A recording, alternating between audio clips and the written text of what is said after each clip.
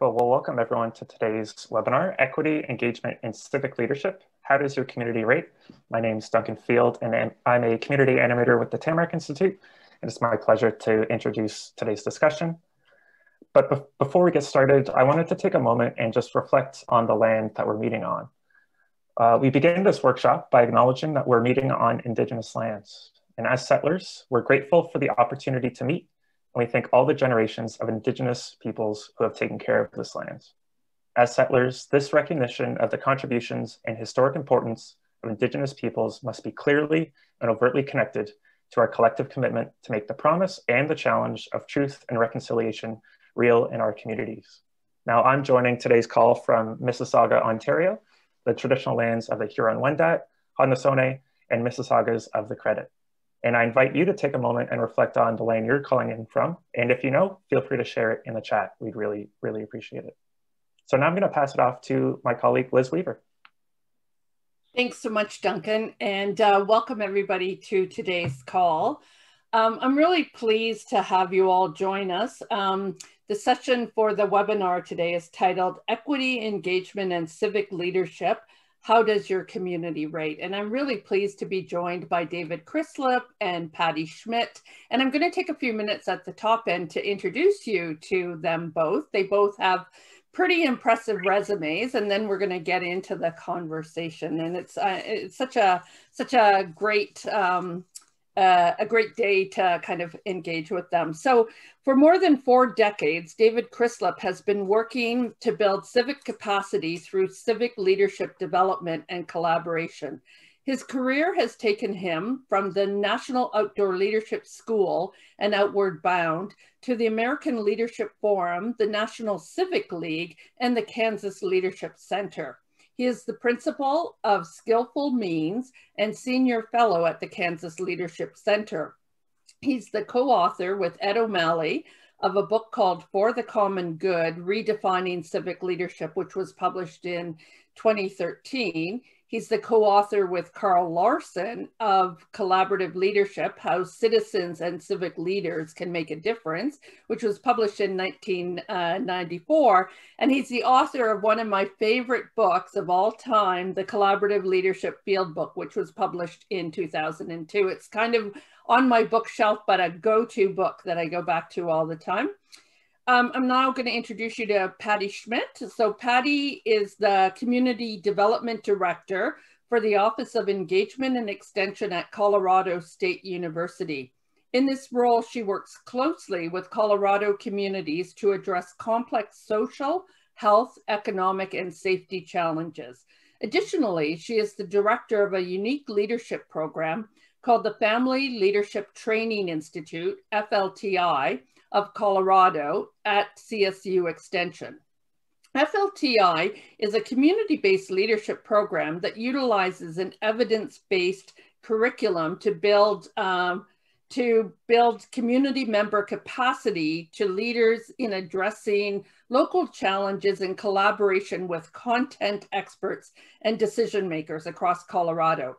The mission of FLTI is I'm kind of lost my space here. The mission of the FLTI Collaborative is to bridge the gap between decision makers and community members so that communities can better learn, plan, and act together, and targets community members who are often left out of community decision-making processes. And so, you know, the work of both David and Patti intersects quite nicely with the work that we do at Tamarack. And so we're really happy to have both of you join us today. So welcome, David and Patti.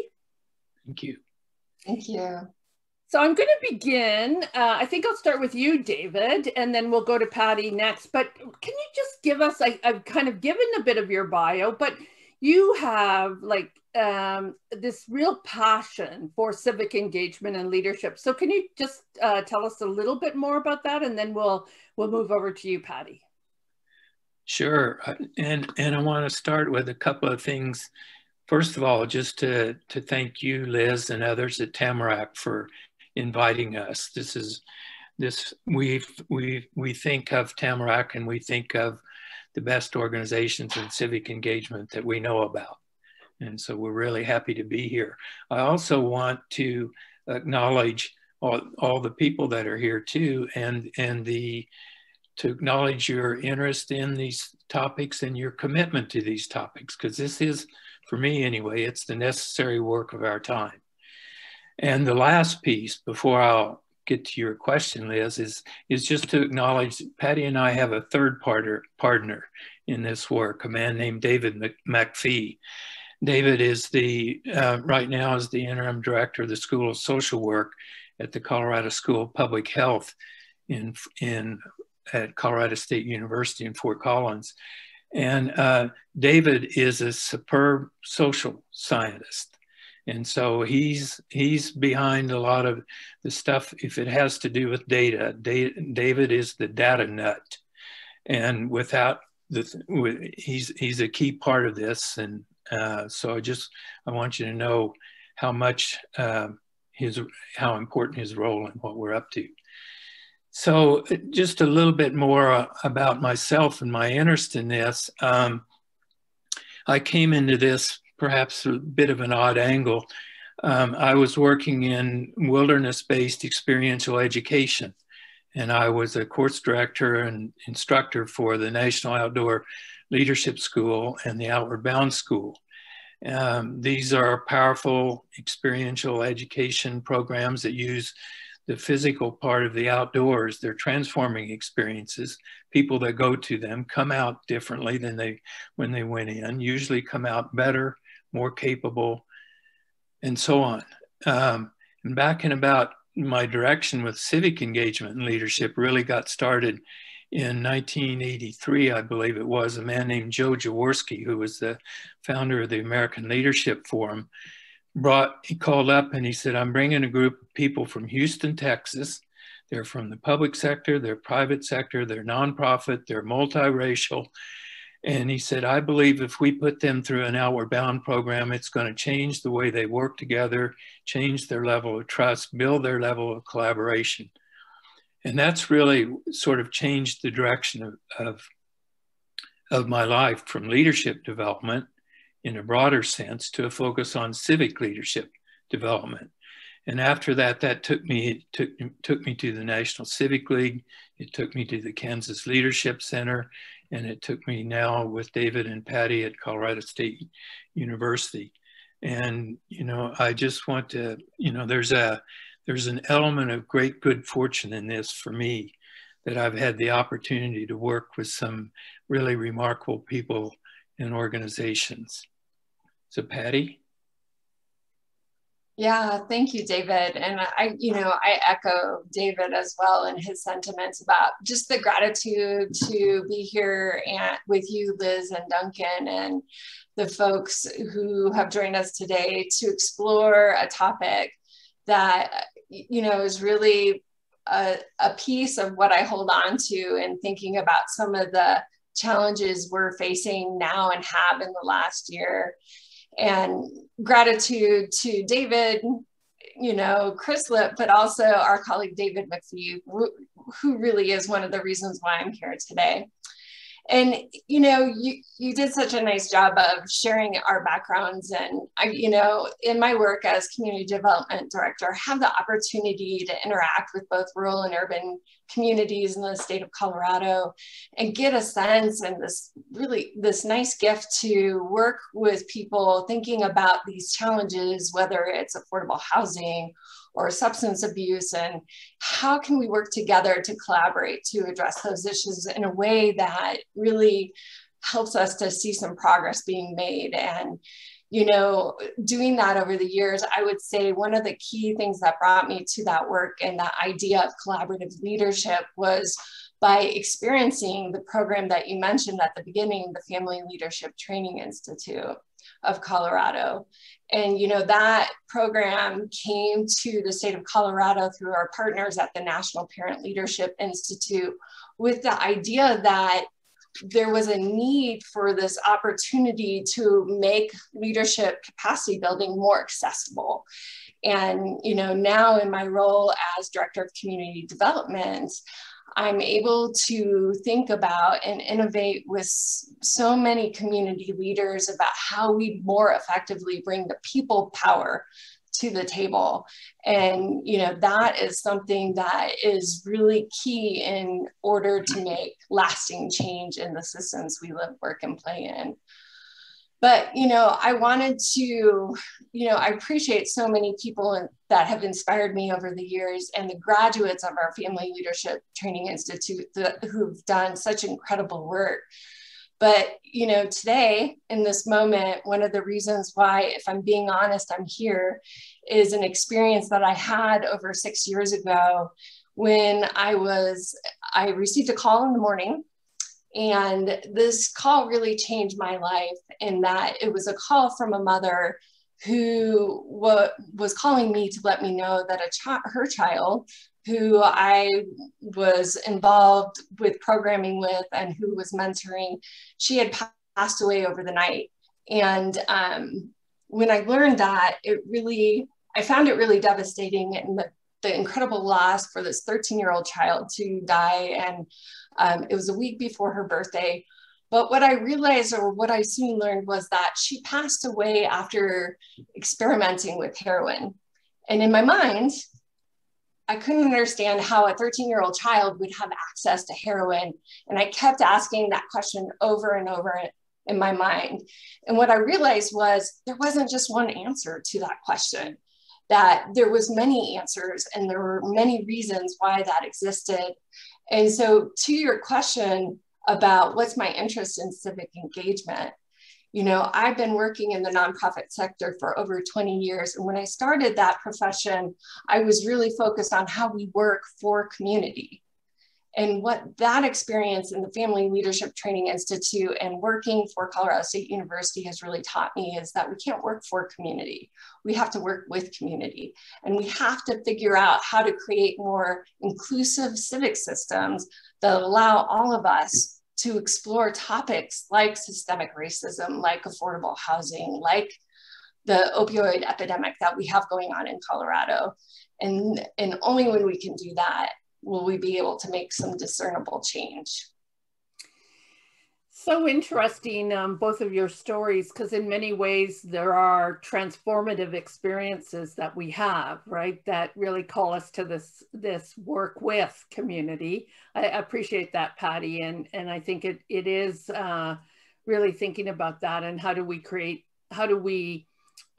those opportunities for others. I'm going to move us to the next question that we have, which is really to allow folks to kind of get a sense, David, of the Civic Capacity Index, which, you know, we started calling this webinar Equity, Engagement, and Civic Leadership. And so in some ways, tell us about this Civic Capacity Index and how does it touch on some of these topics? Okay, I'm going to go back a few years and I'm going to do it in a short and to the point way. And Liz, if I don't do it in a short and to the point way, you sort of corral me and bring me back. So back in the 1980s, I was working with the National Civic League, and a man named John Gardner, one of America's great public philosophers, was the chairman of the board of the National Civic League at the time. And several of us, John Parr, John Gardner, and some others at National Civic League, it was pretty clear to us. We could see that some communities responded better to challenges and disruptions than others. And it raised some questions for us. You know, I mean, the central question was why? Why are some communities able to do better in the face of these challenges than others? One of the things that was common to our observations of these communities when we dug into it was that they were characterized by collaborative approaches to dealing with these challenges. They were working together, they were working across sectors, they were working across factions. It was inclusive, there was constructive processes. They took the time to learn what was going on, well-informed, and so on. So one piece of it was just recognizing that this idea of collaboration was one of the answers to this question, why do some communities respond better than others? We could put it in another way, as your webinar last week with David Matthews and John McKnight, you know, the doing with rather than doing for. that the way these communities approach change was, rather than a small group of people deciding what the community needed and then trying to push that onto the community, that these were engaging people across the community to decide what needed to be done. And that work led to that book that you mentioned earlier, Liz, Collaborative Leadership, How Citizens and Civic Leaders can make a difference. Carl Larson and I, Carl was a professor is a professor emeritus at Denver University of Communications. And he's also, I don't have a PhD, but I often say I got my PhD from Carl Larson University. So anyway, we did this research to see if we could learn about what makes collaboration work, and came out with this book. You know, that book has been picked up by a number of people, but one of the things that we can see that's come out in the last 20 years or so is we see in the rhetoric and the aspirations of public agencies, foundations, other civic actors, and so on, this aspiration for community-driven change, for collaborative community-driven change. And I think there are three premises behind this aspiration. One of it is that, from what we know from research, that community-driven change leads to more lasting progress. The outcomes have more legitimacy, and they're more equitable because they were developed in a more inclusive way. It's more democratic because it's more inclusive and egalitarian. And we also can see too, communities with the capacity for community-driven change are observably more resilient and responsive to disruptions and challenges. And we can see that clearly, and we'll talk about that later in this session with the Civic Capacity Index. So what I'd like to do is just take a moment to engage you. This slide that Duncan has up there now, just take a look at this slide, and you can see a spectrum here. On the left-hand side, we can see top-down or expert-driven change, where usual voices, small coalitions, public agencies, local governments, foundations, and so on, from a more a narrower perspective, deciding what needs to be done in a community and attempting to do it, to implement it. And over on the right-hand side, a more community-driven approach, usual and unusual voices working across factions, collaborative, inclusive, and so on. And what I'd like you to do, and if you put a quick note in the chat, that would be great, is place your community or your region along this spectrum. First question is, you know, where do you think you are? Are you more towards the left, somewhere in the middle, perhaps towards the right? And once you said, this is where we are now, you might also make a note or put a star or put, where would you like to be along this spectrum of civic engagement? And we'll just take a look here in just a moment. So if you start posting some of those to the chat, let me know. Are you over on the left end of this? Are you towards the right end? Where would you like to be on this spectrum? We've got some people already posting. Yeah. So some of them are saying too top down, more community engagement needed. Mm-hmm. Others are in the middle. Another person posted moving towards the right from the middle, want to be 90% community driven. Good. So yeah. So, you know, one of the things we can pick up quickly with this is that there's a gap between our aspirations to do this work and our rhetoric around this work and our ability to do it. And so one of the reasons we wanted to develop the Civic Capacity Index, it's a measure of this gap. And by using it as a measure of this gap, it can tell us what we might do to close the gap. I'm gonna stop with that right now, Liz, just to, again, in the interest of time here. But, great, and we've got, David, we've got some more folks posting, so you can take a quick little check in the chat box. But that's I think it's interesting, right? Where we think we are and our aspiration towards something different is a really interesting point that you've raised. I know that when you and David McPhee and Patti were developing the Civic Capacity Index, you brought a group of folks together. Maybe, Patti, you can tell us a little bit about that process, but also some of the key design features that you built into the process. Sure, thank you, Liz, for that question. I apologize if you're hearing some external noise. You know, when we were looking at developing an index, we were really looking at trying to develop a diagnostic tool to give communities a snapshot picture to begin identifying some areas or some gaps in how they work together. And so what we sat down, David and I sat down and did was start thinking about who could we invite to be a part of identifying what does community-driven change look like. And so that was a key question that informed our process. And it was really important to us to not only involve people who were researching this, you know, this topic area related to civic engagement and leadership development, but we were also really interested in making sure that we had various perspective and experience involved in that process. And so we were able to recruit 34 individuals ranging from faculty at universities to people who work for nonprofit agencies at the grassroots level to help us begin to get a clearer picture of what that, you know, what community-driven change really looked like. And we at the leadership with David McPhee were able to recruit these individuals to go through a pretty in-depth process related to concept mapping so that we could, from the process, begin to whittle down a tool that would help us to evaluate that for various size communities and groups. David, would you add any more to that? Well, I think that's a good summary of what we did.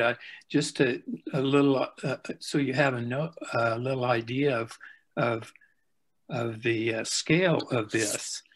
So our question to these 34 panelists was, what would you see if community-driven change was occurring? And we really wanted to create, a broader understanding of what community-driven change meant, and we wanted to know what it looked like in practice. And out of that, we thought we could develop a Civic Capacity Index. So when we asked this question, we got somewhere in, Patti, I think this is right, somewhere in the neighborhood of, say, 700 or so responses, 700 from these 34 people. This is what community-driven change looks like. Now, so our task was to figure out how do you digest what's in these 700 characteristics. So this process that David McPhee helped us develop, concept mapping process. First of all, we took those 700, many of those overlapped from those 34 people. So we combined the duplicates, combined like ideas with like ideas. And we ended up with something like 200 or 300 statements about a particular characteristic of community-driven change. We turned it back to our panelists and asked them to group these, just put them in affinity groups, like ideas with like ideas. And then David, with his statistical magic and this concept mapping process, was able to take the groupings from each of the 34 panelists, put them together into a statistical program that creates a composite group of these ideas that came out of it. What we ended up with 52 items in the scale, Civic Capacity Index scale, 52 characteristics, and and they seem to fall into 7 different domains. And I just want to summarize those here for a moment. That's what's on the slide in front of you now. So this is what came out of it. The characteristics of community-driven change, they fell in these 7 domains. I've sort of summarized them into these four points here. But one of them was this collective and pervasive capacity to exercise leadership from any part of the community or region, not just from those with authority or positions of influence and so on. Collective and pervasive capacity to exercise leadership from anywhere in the community. That was so 2 of these that were really somewhat surprising to us, I guess. This was one of them, how pervasive leadership is in these communities who can produce community-driven change. And the second one here, a willingness to confront systemic injustice. And so, and I say a willingness, a conscious, intentional approach to confronting systemic injustice. It wasn't just an aside. There's an implication in this that was surprising to us. And there's the implication in this. It says, look, if we can't deal with these issues of systemic injustice, if we can't deal with them, we're not going to be able to deal with all the other content issues that we care about. We can't deal with housing, education, health, environment, if we don't deal with systemic injustice. And so the prominence of this was to see it so prominently displayed in the responses to this question. What do you see when community-driven change is occurring was surprising to us. Mm-hmm. The others, we've had some insight into that before. You know, the more commitment and support of authority figures and institutions we have, the better things go. And the last part of it, if we have a collaborative civic culture, a sense of collective agency and a willingness and a culture of engagement, we're going to be better. We're going to make more progress on these kinds of issues. So in some ways, you know, this research, so it corroborated these last 2 points, corroborates some things that we've known for some time. But the first 2 points really emphasizes some new dimensions of what community-driven change and civic capacity means. Anyways, the sum of this is that we created an instrument that identifies 52 characteristics in 7 domains, and that became what we call the Civic Capacity Index. Mm-hmm. And I would note too, Liz, that, you know, when we finalize the current draft that we're using right now, and we continue to update the index, but something that really is important to note for folks is that we did not identify that willingness to confront systemic injustice after really we saw the social injustice come to a forefront in the United States in May of last year. This was way before, you know, we knew that those problems existed, but this was before that happened. And so it's been interesting to me to, as people talk about various issues that their community is facing related to the pandemic or to complex adaptive challenges that they're facing, how many people at the table are saying, but how can we do anything about that until we do deal with the systemic injustice? And it was really important to see that sentiment that has existed for a long time, this tool really brought that to the forefront as well. Yeah, thanks for that. I can see that folks are both posting in the chat box, but also putting questions into the Q&A, and we'll keep some time at the end for the Q&A, but we've got a couple more questions that I want to chat with you about. So the next one is for you, Patti, which is really, how do you think that the Civic Capacity Index helps the community understand its strengths and challenges in these 3 areas, these areas of engagement? And you've already spoken a bit about equity, but also around leadership. So how could the index help community kind of both understand its strengths, but also maybe some of the areas where there could be, you know, some focused attention to work towards improvement? Hold just a moment here. Liz or Duncan, could you put up the next slide? because I think this sets up Patti to, in some ways, to answer your questions there if we have that for some reference. Perfect. Yeah. Great. Thanks, David. So the way the index, I think, really sets communities up, and to be honest with you, right now, we're really just experimenting with the tool and continuing to learn and adapt as we learn as it's being employed, you know, how we can utilize this tool. So one of the things we're hoping that this conversation can result in is more people utilizing this tool to assess their civic capacity in their local communities. But one of the things we're really seeing this is as a low stake starting point to simply assess, how are we working together? And, you know, where are some gaps in how we work together that we can start thinking about the processes we have in place so that we can make more progress.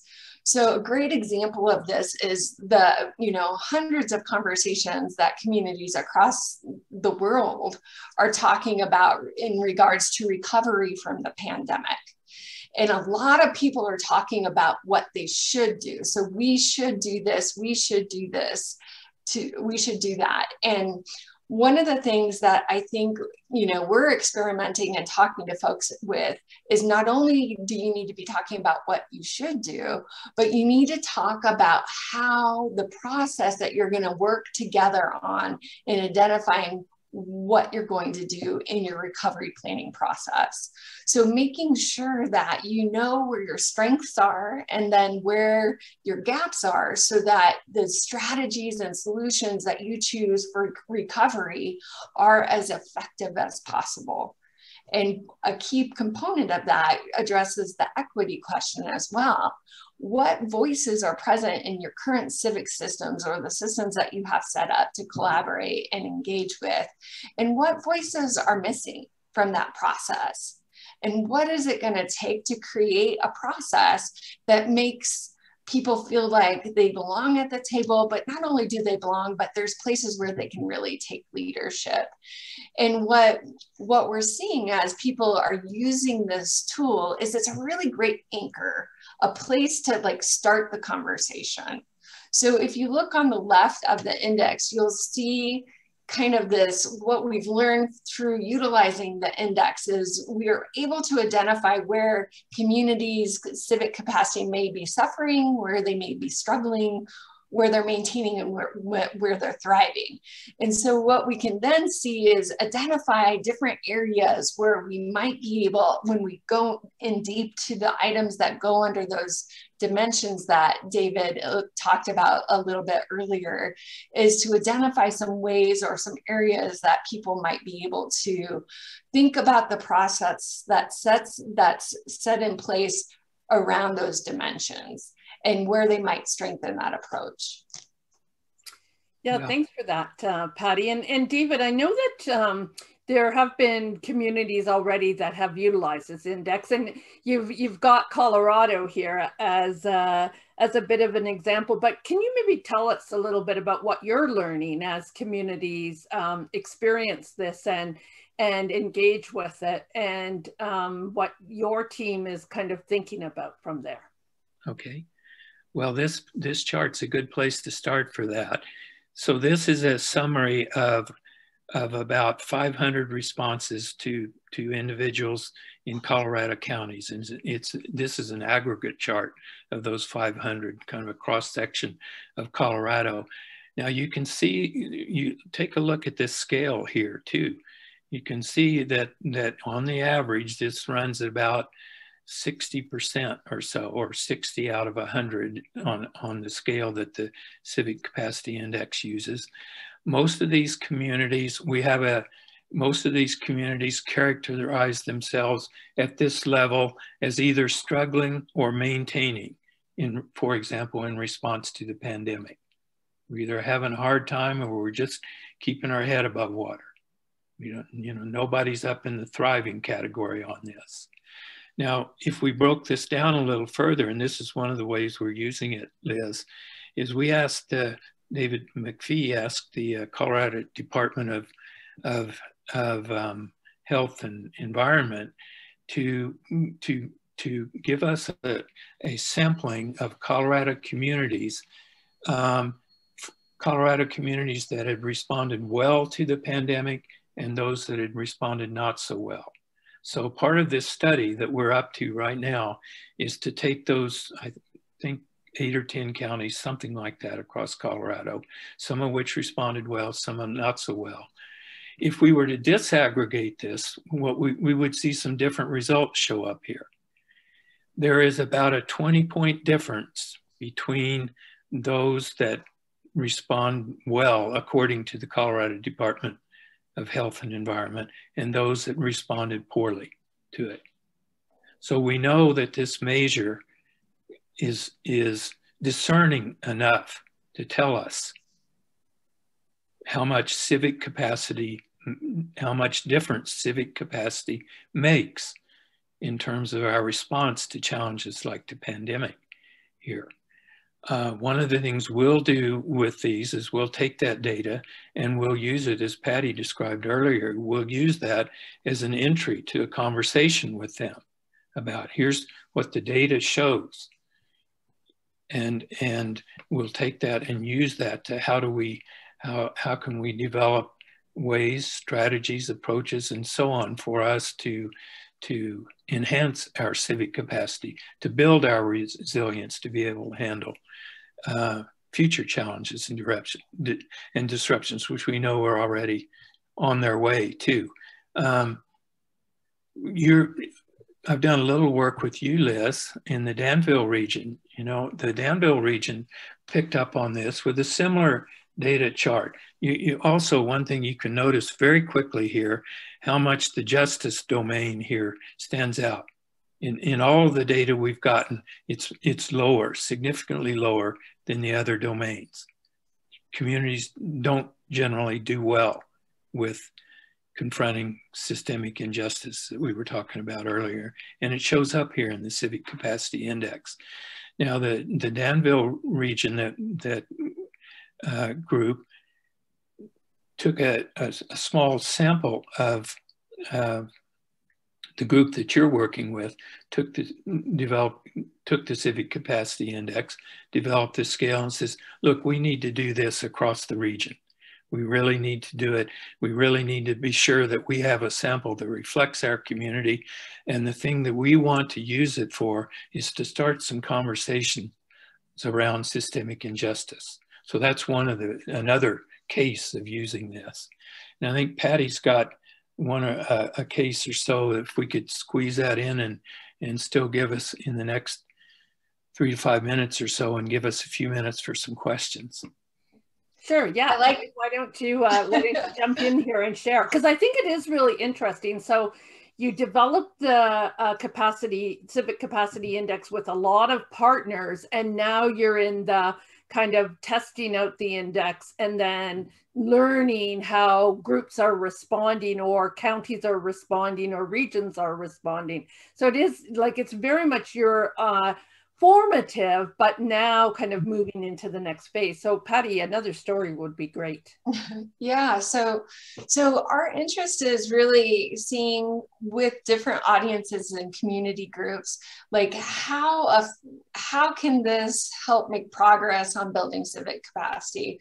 So we're working with, for example, a county-run effort to utilize this tool in the recovery planning.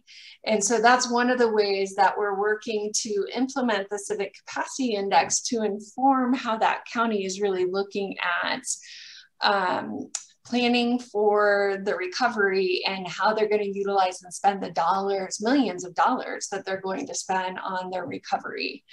Another great example, so that's a really government-led effort. And then, you know, in the Denver area, we'll be utilizing this tool with a grassroots neighborhood-led area who's interested in understanding better how their civic capacity is really laying out. And they don't call it civic capacity. You know, they're really trying to create this sense of community and a better community connectedness. And so they really felt like it was key to understand what's happening and what you know, how is everybody who's working together or not working together? And so that's another great example how we're looking forward to utilizing this tool and working with folks at the grassroots level to say, how can you utilize this tool to dig deeper into what's going on in your community and think about, you know, understanding your processes in order to, for future planning, you can strengthen how effective you are to work together. It would be interesting to me to think about, you know, over time, right? Mm-hmm. If you use this almost as they are in Danville River region, where they had a small group of collaborative leaders kind of come up with, you know, their index results, and then they're going into a broader kind of community conversation around this. And then a year later, has the interventions that have happened or the work that has happened in between, has that increased civic capacity, or has it created more questions around civic capacity? So it would be kind of interesting to be able to track this over time as well. I know it's early days, but it would be interesting to do that as well. Well, it's interesting you should mention that, Liz, because one of the groups that we're partnering with has been involved in a affordable housing and health equity engagement effort that's run by the city. And we're utilizing the tool at the end of their 2 years to assess how civically engaged the folks, any of the participants in the multiple things that they did and the multiple policies that they created, how civically engaged they feel now that they were involved in some capacity during that 2-year process. So ideally, we would have done that 2 years ago when they started it, and then 2 years later, but we are able to do some assessments about the impacts of their efforts and make some recommendations on future engagement efforts that the city will lead. Yeah. So we're excited to experiment with that as well. So I can see that there are a number of questions that are popping up in the question and answer area. And so maybe what we're going to do is stop my questions and actually turn over to that. So Duncan, I'm going to bring you back on board and see if you can bring forward some of those questions for us. Sure, thanks, Liz. The first question comes from, it's an anonymous attendee. Just asking for a concise definition of civic capacity, if you could offer one. Okay. So,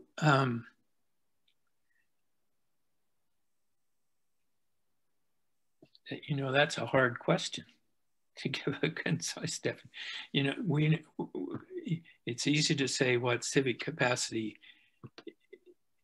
Civic capacity is the capacity of, one of our definitions, is the capacity of a community or region to respond to challenges and disruptions. That's probably the most concise way.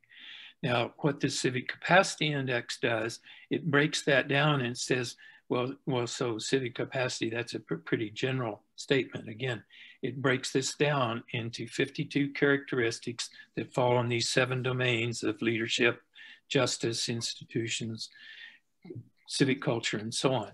So it's related to, we could define civic capacity, for example, as that chart that we had up here earlier that talked about the pervasiveness of leadership, the willingness to confront systemic injustice, the capacity of institutions and authority figures to engage and support civic engagement, and then the ability of communities, the civic culture of communities, their ability to come together, collaborate, build coalitions, learn together, and so on. And I would just add to that, you know, when I describe, because I get called on this by my friends all the time when I talk about civic capacity, they're like, what do you mean, Patti? And what I think that really has stood out for me over time, and I've talked with many of my colleagues about, is civic capacity is a community's ability to learn, plan, and act together. That's good. Yep. Yeah, that's very concise. Duncan? Thank you for that. A question we've had from a few folks, is the index available for other communities to use? Patti, you want to pick up on that one? Yeah, absolutely. Yes, we are very interested in seeing how many communities we can get who might utilize that tool. And what I would say is after this webinar, David will, with Liz's help, provide a little brief for you to take a look at, and it'll give you some information about how you can work with us to utilize that tool in your local community. And then just to mention too, our long-term goal is really to build out not only the index and continue to fine-tune that index, but also to build out the resources with partners like Liz and the Tamarack Institute to make sure that we're not just assessing where people are at, but really providing resources and tools with partners to help communities explore how they can strengthen the different areas in how they learn, plan, and act together. So our goal in the future is to really house this index online so that any community across the world could utilize this tool and have access to partners like the Tamarack Institute to build their civic capacity. Thanks, Patti. Duncan? Yeah, thank you. Our next question comes from Abdoulaye, who's actually joining our call from Senegal. And they asked, what do you think about civic engagement and leadership in Africa? And I would also add just in terms of how place-based this approach is. Well, that's, you know, this is a really a hard question. One, we think that these ideas have some applicability in other places, you know, but we're not far enough along to have tested that or done much experimenting with it. So and to directly answer your question about what do you think about, I don't know that much about civic engagement and leadership in Africa. I believe that this tool could be modified for it. We have one example here, we have translated it into Spanish. So it's available in Spanish for our use. We've also have a man at Kansas State University, a Hungarian man, who's translated into Hungarian. Now here you can see some of the challenges that we have because some of these ideas about civic engagement and civic leadership are, to say the least, not prominent in Hungary at this moment. And so to use this in another place, we would have to go into we think the concepts at a sort of meta concepts of these ideas are applicable in other places, but how to make those things culturally understandable, culturally appropriate, we're not there yet. We can make some headway with Spanish-speaking people here in the US. We've got an experiment going with the Hungarian piece, but we just don't know enough yet. And we're definitely open to partners to look at that. And I know there's some really fantastic work happening from people like the Community Initiatives Group, as well as the Robert Wood Johnson Foundation related to civic wellness. And, you know, combining not just looking at economic indicators to determine whether or not a community is thriving, but really combining community development and civic wellness into that mix so that we can have a better understanding of how to support and build the capacity within communities for communities to thrive and to see more equity or equitable outcomes for communities regarding how we define what wellness looks like. Yeah, thank you both. That's very helpful. Our next question comes from Tim and Chris and a few other folks combined. I'll read Chris's version of the question here. They ask, most of where I live and work is made up of rural, widely distributed, smaller communities, less than 1,000 people. Have you seen significant differences in strengths and challenges with regards to assessing, understanding, and building civic capacity in smaller communities? Well, you know, I can offer a couple of observations on this. one, you know, I mentioned earlier that we have something like 500 responses, and they're pretty much across the spectrum here in Colorado, from rural and urban. And we haven't really had that much of a chance to dive into that and see what the distinctions are.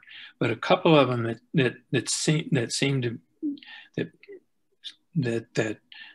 to be coming out of that.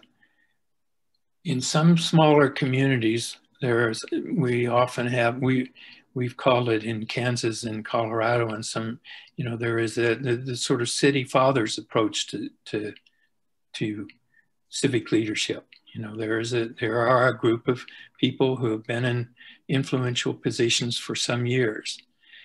And it seems in smaller communities that may be more prominent than it is in larger communities, because larger communities are so diverse and the populations are so large. So that's one distinction that may be coming up. And again, we haven't dug into this enough to know. Patti, you may have an observation you want to throw in there. You know, before you jump in, Patti, it just seems to me, and I think, you know, this is my experience having been involved with the collaboration lab in the Danville River region, and they're kind of taking this on and applying it in their context, is that it's also contextual, right? While you might see things that are relevant across communities, I think for me, what seemed to be most important for Danville River region was the reflection of what their collective intelligence was, and then the opportunity for that to seed some further conversations about how they might go deeper with it, right? So it's a little bit of both, right? It's not only thinking about, hey, would this work in my context, and what could I learn, you know, about the community that I'm living in and the civic capacity of my community, and then what's the trends overall. So that's what I like about the index, is that it has that opportunity to have kind of both those perspectives. Mm-hmm. Yeah, it's good. When we get more of this data in, we're going to, and we break it down into say communities, neighborhoods, regions, and so on, look at those different levels, we're going to see different things come to the fore. Yeah.